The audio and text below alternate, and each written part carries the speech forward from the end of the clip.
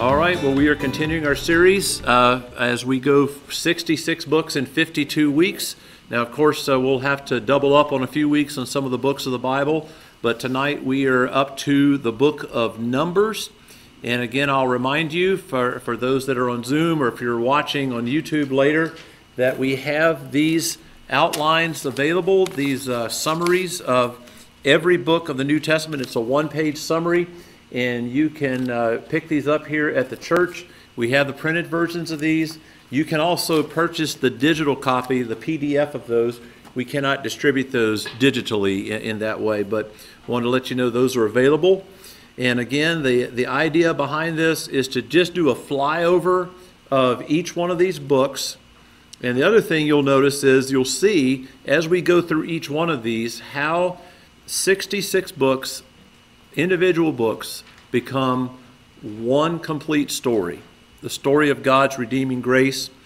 And it's interesting how in each of these books, in some way, whether concealed or revealed, you will see Jesus in those, you will see Jesus revealed in each one of these books in some ways. Jesus is in there. It's either in a shadow of something greater to come, or a prophecy, or something like that. So let's jump right in here to the book of Numbers. And now you can see we've kind of got a little bit of a system here. Start off, we're just going to show the overview of the book of Numbers, and the overview is this. It's the fourth book of the Bible. It's got 36 chapters in it, and it is the type of book it is history, or Pentateuch, which simply means one of the first five books of the Bible. And so the overview here also, you can see the name of the book comes from the Lord's instructions to count the Israelite males who were able to go into war. And so that's where you get that number. There's the numbering. There's actually a couple of numberings you'll find in this book. And so that brings us down to the structure of the book. You see here, this is on that sheet that you can, we have that are printed out, you can reference later here. And so you have the first 10 chapters here according to this structure on the one-page overview. Israel's preparing to leave Mount Sinai, and then they complete the tabernacle and do some things there. And then from there they move up to Kadesh. And there is where you see the complaining and some other things that are taking place there. And there's all these little adventures, I should say, as they make their way along. And then as they're in Kadesh, there is a rebellion there. And this is where the Israelites are told that they're going to have to continue to wander in the wilderness for 40 years. One generation will not be allowed into the promised land. Then you have the journey from Kadesh to Moab, and I'll show you that on a map a little bit later. And what this is, you're getting closer and closer to the promised land, or Canaan, I'll show you that on a map a little later. And then as they're in Moab, that's not too far, making their way towards the Jordan River. They're anticipating taking the promised land, and there's some other prophecies, there's some other instructions that are there, and then there's just some miscellaneous things that tie up the end of the book in chapters 33 through 36. And so we'll look through some of these things here. So let's just see, what is the purpose of the book of Numbers? And on your outline there, you'll see the purpose of Numbers. Numbers was written to tell the story of how Israel prepared to enter the promised land, how they sinned, and how they were punished, and how they prepared to try again. So this is a wandering thing. It's a numbering of the fighting men. This is where you get the number from, but it's really the account in the history of Israel, them preparing to enter into the promised land. So that's on your outline there. Now, as we're continuing here, we'll go on down here and we'll get to the division of the book here in just a moment here. Again, it's the tragic story of the unbelief of God's people. I wish this was like a real uplifting book, but you still, in the midst of this, you still see the gospel concealed in here in one very vivid place here. And so it begins with God's people at the foot of Mount Sinai. That's where they had gotten the Ten Commandments. They first constructed the tabernacle, received God's laws there. And then they took a census to determine the amount of men that were fit for military service. That's where you get the title Numbers. And so if you're looking from the end of Exodus to the beginning of Numbers, there's about a 1 month period between the end of the events in the book of Exodus to the beginning of the events in the book of Numbers. So let's just go through this so you can see what happens. The first thing that happens in the division of the book, it begins with the old generation. That's Moses, all of those people who were 20 years and older when they crossed over the Red Sea. So that is the cutoff of the older generation. So anybody that was 20 years or older when they crossed over the Red Sea, coming out of Egypt, they died in the wilderness. And the younger generation, except for 2 people that were the older generation, only 2 people out of the older generation made it over to the promised land. The rest died along the way in the wilderness there. So we start with the older generation, and the next part here is the numbering, chapters 1 through 4. And I'll read to you from this, and Numbers 1, beginning in verse 1. The Lord spoke to Moses in the tent of meeting in the desert of Sinai. The tent of meeting would have been the tabernacle there. So in the desert of Sinai on the first day of the 2nd month of the 2nd year after the Israelites came out of Egypt. He said, take a census of the whole Israelite community by their clans and families, listing every man by name, one by one.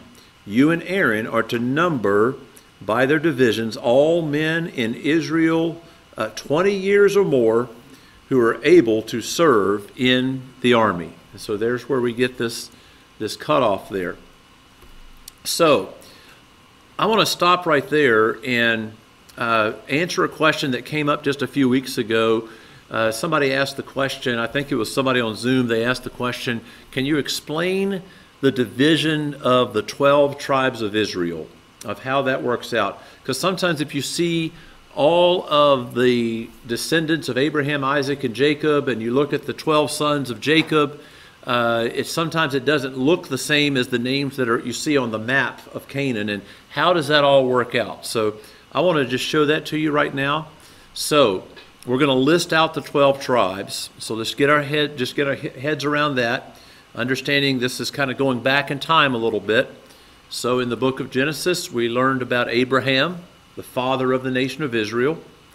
Then Abraham had Isaac, and then Isaac, he had Jacob. Jacob was also called Israel. So the tribes of Israel, so his name is also Israel. So that's where you get that name from. So now these were different customs, different times. Back in that time, it was the practice of many of them to have multiple wives. This does not mean that God was condoning the fact that they had the multiple wives and do this. As a matter of fact, most of the times when you see these multiple wives and these things, it always reads like a cautionary tale and a dysfunctional family. And that was true when you see this family line here. So here's the family line. Now these are the sons of Jacob, all right, that make up the 12 tribes. So you have the sons of Leah, and that was the first wife of Jacob, and that was Reuben, Simeon, Levi, Judah, Issachar, and Zebulun. All right, and then you remember there was the sister Rachel. Now he loved Rachel more than he loved Leah. But remember, he waited for the 2 sisters. There was this whole thing about that. So Leah had all of those sons, and then Rachel had Joseph and Benjamin. So now here's where things start to get a little crazy from our standpoint here, if you look at how the families lined up. So the sons of Bilhah, Rachel's handmaid. All right, so you have Dan and Naphtali. All right, then from here you have the sons of Zilpah, Leah's handmaid, Gad and Asher. So there you have these 12 sons from Jacob. From there, you get the 12 tribes of Israel, but that, again, if you look at just those names, those aren't the way it's exactly listed on the map if you're looking for all the land areas when they finally get over into Canaan. So we'll list them out here, and again, this is on your outline there too. So here is how they are listed out. You have Reuben, Simeon. Now Levi, you won't see a tribe of Levi on the map because that was the priestly tribe. They had other ways that they were able to have certain areas and cities and things like that. Then you had Judah, Issachar, Zebulun, Dan, Naphtali, Gad, Asher, Benjamin. And then you'll notice, if you ever look at a map of Israel, there's no tribe of Joseph. You know, he was the one. So how did that happen? Well, from Joseph, there were two sons, Ephraim and Manasseh. And so Ephraim and Manasseh, they make up two half-tribes of Israel. So that's where you get the 12 tribes of Israel there. So you can, if you're ever looking on a map and you want to match that up, you can use that little list that's on your outline there, and you can see how that works. So they're numbering all of the males to take in a census to see who is fit for war, and it's coming from these 12 tribes. And also when they would have the tabernacle, when it would be put up, the 12 tribes had certain places, ways that they would be arranged all the way around the tent of meeting or the tabernacle. And so this is the picture of the nation of Israel wandering in the desert. Eventually, you'll see them on a map in Canaan. So we had the old generation, chapters 1 through 14. You had the numbering. And then we'll move on into the instructions here. That's chapters 5 through 9 here. So these chapters here contain instructions on morality, worship, offerings, the priesthood, the tabernacle. So you get some more instructions there. Some of it might overlap with some of the things you might read in Leviticus. One interesting one, I just put this scripture passage there, and it says Numbers 1 on the screen. It's actually Numbers 6, chapters 1 through 8 there, I believe. But wait a minute, I have it right there. Numbers 6, 1 through 8. Let me just read this. This was an interesting act of worship called the Nazirite vow. So I'll just read you this from Numbers 6, 1 through 8. The Lord said to Moses, "Speak to the Israelites and say to them, if a man or woman wants to make a special vow, a vow of separation to the Lord as a Nazirite, he must abstain from wine and other fermented drink, and must not drink vinegar made from wine or from other fermented drink. He must not drink grape juice or eat grapes or raisins. As long as he is a Nazirite, he must not eat anything that comes from the grapevine, not even the seeds or skins. During the entire period of his vow of separation, no razor may be used on his head. He must be holy until the period of his separation to the Lord is over.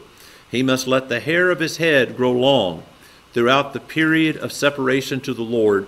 He must not go near a dead body, even if his own father or mother or brother or sister dies. He must not make himself ceremonially unclean on account of them, because the symbol of his separation to God is on his head. Throughout the period of separation, he is consecrated to the Lord." So this was kind of an odd custom that just applied to this time. It was a Nazirite vow. Now, out loud here, can anybody think of a person that would fit the description of somebody who took a Nazirite vow? Can you think of somebody? I'm thinking of an Old Testament person. It would have been Samson. And so, a razor never touched his head. His parents actually set him apart as a Nazirite, and so he never cut his hair. So he had some personal flaws and all of that thing, but his strength came from the Lord. They had taken this vow. But did you know that there was an individual that took a Nazirite vow in the New Testament? And that would have been the Apostle Paul. in Acts chapter 18 and verse 18. I'll read this here. Paul stayed on in Corinth for some time. Then he left the brothers and sailed for Syria, accompanied by Priscilla and Aquila. Before he sailed, he had his hair cut off at Cenchrea because of a vow he had taken. Now, that's interesting there. So he was a Jew. You could take a vow voluntarily as a Nazirite. It was just a vow of separation.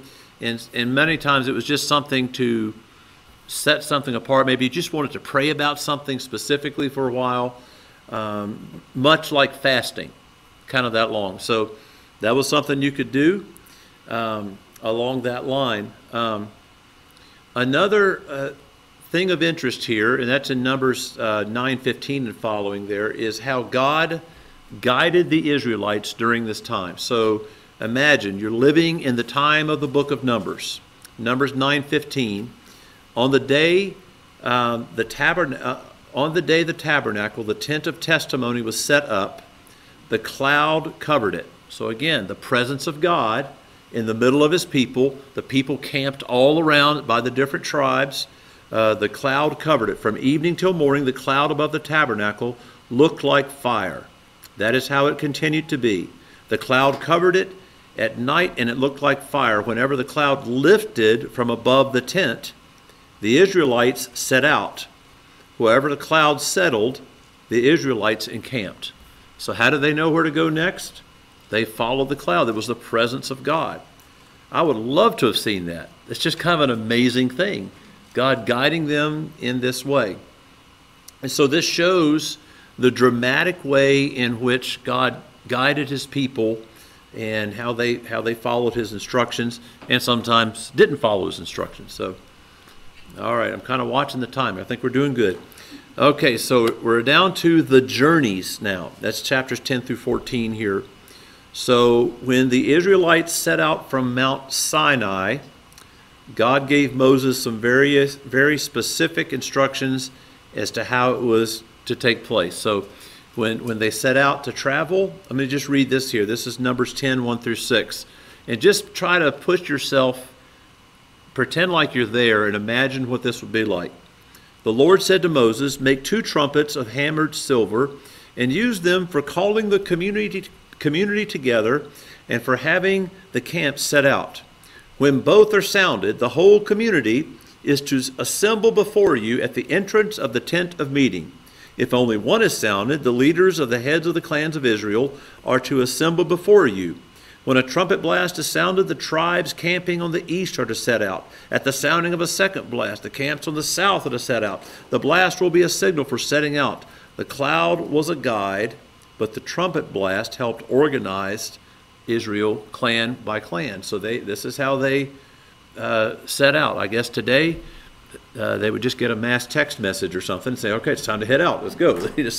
But this is what they did. And so this is their traveling. This is the life they're in right now. So they're traveling towards the promised land. From Egypt, out in the desert, down to Sinai, making their way towards the promised land. And as they traveled towards the promised land, the people, believe it or not, began to complain. So they began to complain. Have you ever known of a person to complain? No. Nobody's ever complained. That's right. So I've got a little chart here I'm going to show you, and it shows you what the people were complaining about in some of these chapters here. So we'll look here. I'll zoom this in a little bit. There's one thing where some text got sent out there, but got bumped off, but that's okay. We'll get through this. So Numbers 11:1, what was the complaint? They complained about the hardships. And what was the sin of that? They were complaining about their problems, that are praying to God about their problems. Have we ever done that? I've never been guilty of that. Well, no, now I'm going to be guilty of lying, right? So be careful. All right, so you had the result, thousands of people were destroyed when God sent a plague of fire to punish them. Wow, that just seems kind of harsh. These were some harsh times back in that day. Numbers 11:4, they complained about the lack of meat. And so they lusted after things they didn't have. God gave them manna. He fed them with this miraculous thing that kind of show up like dew in the morning, and they would gather it up. It was like a bread type thing. But after a while, I guess they got sick of having manna sandwiches and manna loaf and manna whatever, and they started to complain, and God sent quail, but as the people began to eat, he struck them with a plague. So there was a plague that struck them in Numbers 14, 1 through 4. After being stuck in the desert, facing giants of the promised land, and they were wishing to go back. Sometimes they would say, "But didn't we have it better in Egypt?" You'd hear that kind of complaining, that type of thing. They openly rebelled against God's leaders and failed to trust in God's promises. That He was, you think about this. They saw the Red Sea part. They saw the fire by night and the cloud by day every day, and yet they still complained. That says a little bit about human nature. Now, the truth is, as believers in Christ, we have contact, we understand about the risen Lord. And you know what? Human nature being what it is, sometimes we might take our eye off the mark and find ourselves complaining or finding ourselves in despair and worry and those things. So all of those who complained were not allowed to enter the promised land. They wandered in the desert until they died. So anybody who was over the age of 20 crossing the Red Sea, except for Joshua and Caleb, did not end up crossing the Jordan River into Canaan at the beginning of the book of Joshua there. So there's that. It's kind of an interesting thing here to go through. So they began to complain all that time. I would say it could be whining would be what they were doing as well, and we're all good at that too. Human nature being what it is, and so I'm going to read to you from Numbers 14, beginning in verse 27. The Lord said, "How long will this wicked community grumble against me? I have heard the complaints of these grumbling Israelites. So tell them, as surely as I live, declares the Lord, I will do to you the very things I heard you say. In this desert your bodies will fall, every one of you 20 years or old or more, who was counted in the census and who has grumbled against me. Not one of you will enter into the land I swore with uplifted hand to make your home, except for Caleb, son of Jephunneh, and Joshua, son of Nun. As for your children that you said would not be taken as plunder, I will bring them in to enjoy the land you have rejected." So this is the story of Numbers. All of Moses' generation, including Moses, died out. And under the leadership of Joshua, they came in to take over the promised land. What's that again? Oh, that was from Numbers chapter 14, beginning in verse 27. And I think that might be on the outline there too. So that's just before the chart there. So, and it was grumbling and a lack of faith, and there was just a number of things. They refused to go into the promised land, and when Joshua and Caleb went in and said, "We can do this," and the people refused to have faith to believe that God was going to do what He could do, and so He said, "Well, you're going to wander. If you want to complain and you think you're going to die in the desert, well, you can have your way about it." So that was kind of how it went. Moses didn't die in Numbers, though, did he? No, we'll read about that near the end of Deuteronomy. The question was, did Moses die in Numbers? And no, we'll read about that. Moses gives his farewell speech in the book of Deuteronomy, so we'll get that. And that's basically what the book of Deuteronomy is. So now we're up to the wilderness wanderings in chapters 15 through 20.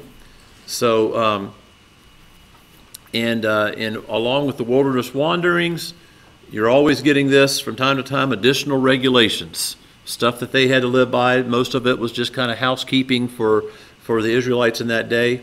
In chapter 15, God gave us some more commandments concerning various offerings, things like putting tassels on their garments, a sign to remind Israel to be faithful to God's command, just little things like that. And it's interesting to read through. Now, this is where it's important to understand the context of a book that you're reading. You know, if you just opened up to that and started reading it, you would think, what does this have to do with me? But if you understand the context of it, you can say, okay, this is just part of a bigger picture. It might not apply to me directly today, but I can see, okay, God is working a bigger picture here. So that brings us to rebellion against Moses, and that's in chapter 16. And so in chapter 16, there were three men, Korah, Dathan, and Abiram, who rose up against Moses, and they were actually rebelling against the Lord, is what they were doing. So, again, these were harsh times. Long story short, 250 people were swallowed up into the ground as a result of the rebellion, if you can imagine that. And there was something like 14,000 people who died from a plague. So that happened during that time. These were just quite significant, amazing accounts of things that are taking place. Then you have a listing of the duties of the priest and the Levites.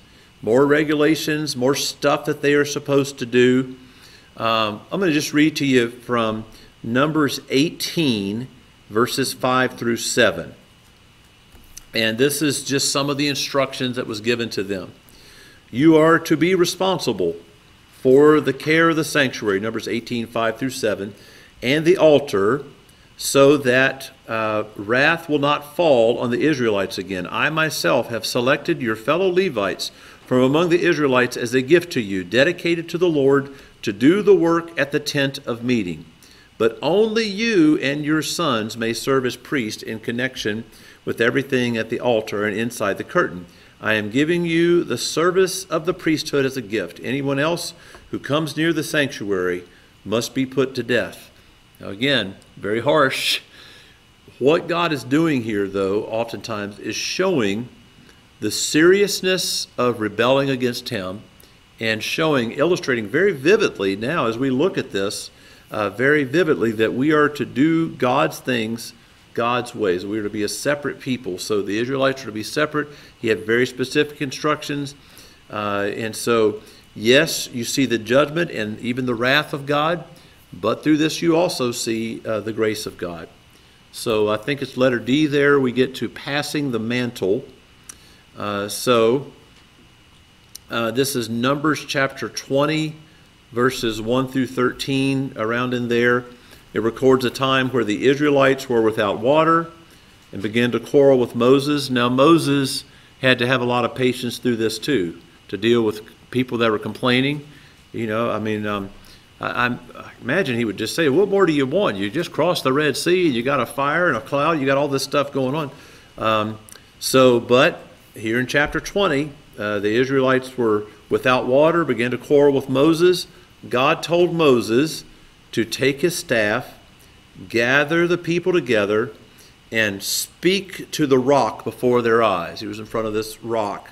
He told them to speak to the rock before their eyes so the water would come out. Well, Moses had just had enough of these complaining people, and so he didn't speak as God said. He just struck the rock. So the idea was he struck the rock twice without giving credit to the Lord. Now, as a result of this, Moses ended up not being allowed to go over in the promised land. He was greatly honored, continues to be greatly honored in his service, but he didn't make his way on over. And then you have the death of Aaron, his older brother, recorded in that chapter, who was the first priest. Aaron's garments were placed on his son Eleazar, and Eleazar became the new high priest. We're passing the mantle from one generation to another here. Moses is still living at this time. And then we get into the new generation. A new generation is coming up here. We're making our way to the promised land here. So chapters 21 through 26 is that. We have some of the new journeys here.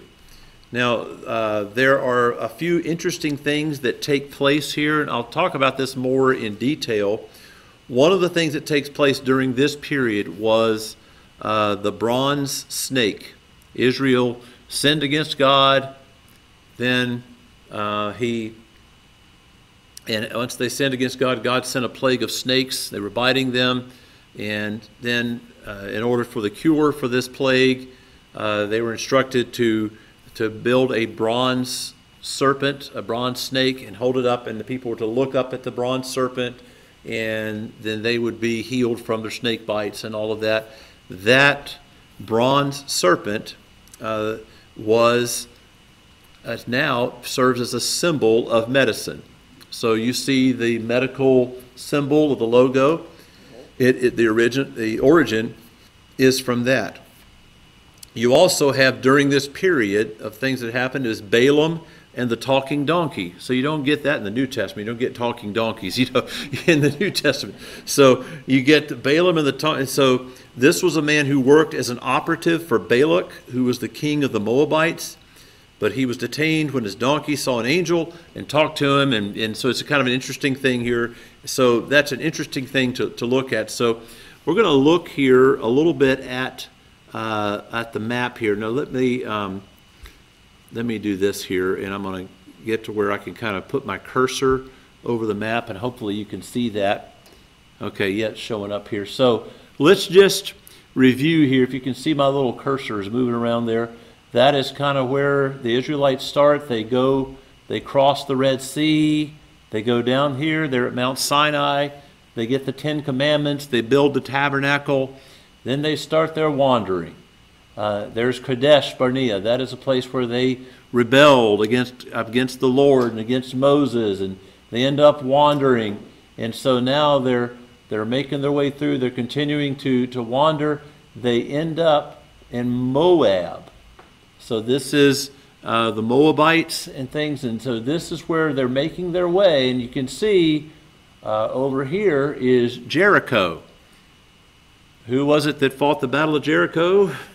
Joshua fought the Battle of Jericho, and the walls came tumbling down. So it's Joshua, the one of the two who was under the age of 20, that was over the age of 20, that made it to here, and he was the one that got them to cross over. So by the time they get here, and Joshua had taken over, Moses had died, and the whole other generation had died. So that is the journey that they had been taking for all that time. So it gives you just an overview of just where they were going. For me, it helps me to see on a map where they were going here. So, all right.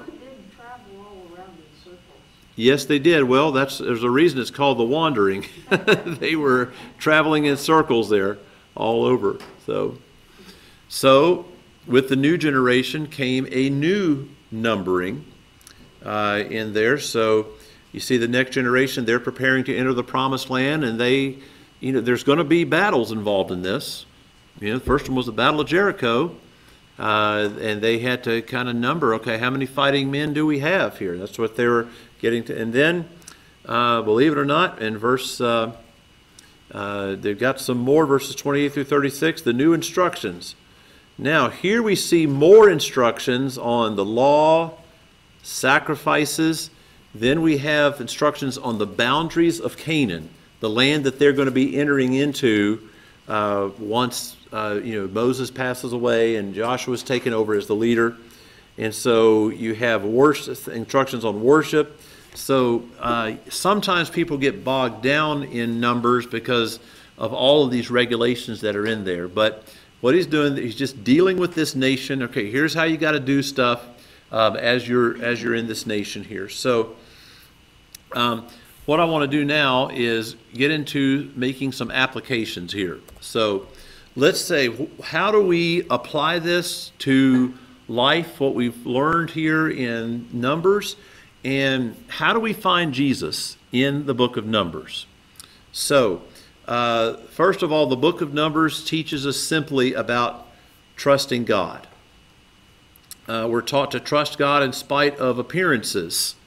One of the reasons that the Israelites decided, they rebelled and decided, hey, we're not going to go take over the promised land quite yet. They didn't want to go fight that battle and cross over from Moab and and go in to fight. They refused, and God caused them to wander. Because remember, there was you might remember the account, there were 12 spies that were sent to go in and spy on the land of Canaan, cross over the river. 10 of them came back and gave a bad report. Hey, there's giants in the land. We can't defeat these people. They've got smart missiles. They've got all kind of things. They've got all kind of weapons, and so there's no way we can defeat them. Joshua and Caleb came back, and they said, no, wait a minute. We can do this. God's on our side. God's bigger than all these giants. We can take care of this. God's put this into our hands. Well, who do you think the people listened to? They listened to the 10 that didn't want to go through. And so you have this application of trusting God. God had made a promise. He had miraculously delivered the Israelites from slavery in Egypt. 10 plagues. I mean, how many plagues do you need to be convinced that God is doing something miraculous here? Then after that, he guided them with a fire by night and a cloud by day, and he helped them cross through miraculously through the Red Sea, destroying the greatest fighting army in the world at that time, the Egyptian army. Can you imagine watching that?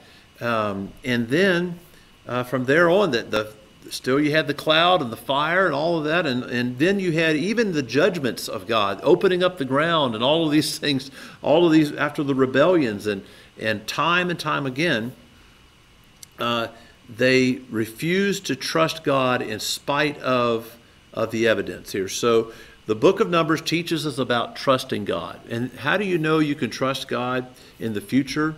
Because of what he's done in the past. If you look at where he's taken us in the past, we can trust him for the future. Now, the other thing we learn about is complaining. God's people began complaining when they became fearful or uncomfortable. You think about the major life changes they went through. You think they did go through a lot of changes. They were living in Egypt. It was slavery, but they were living in Egypt. Next thing you know, they're wandering around. And when change occurs, people are tempted to grumble instead of seeing God at work. And sometimes the complaining and the grumbling might be a result of fear. And that's what that was. And so, but sometimes it's just a sign of just a character flaw as well. And God was working with them and showed them and chastised them and punished them even for their complaining. Couple of New Testament passages here that hit this, that talk about this idea. 1 Peter 4, 7 through 10. Peter writes, "The end of all things is near, therefore be clear-minded, self-controlled, so that you can pray. Above all, love each other deeply, because love covers over a multitude of sins.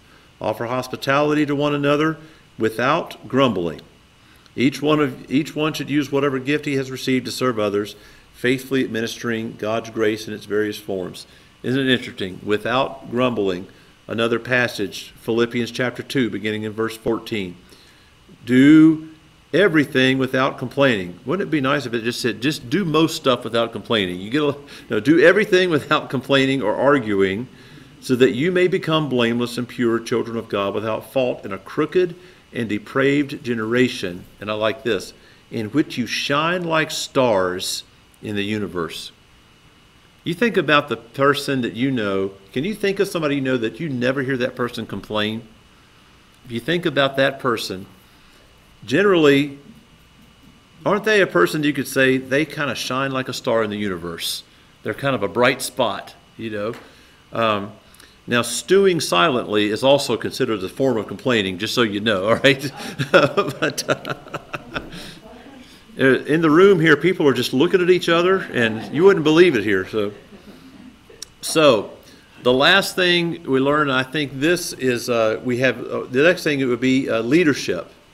Moses and Aaron were held to a high standard as leaders in Israel, and we learned that leadership can be full of frustrations.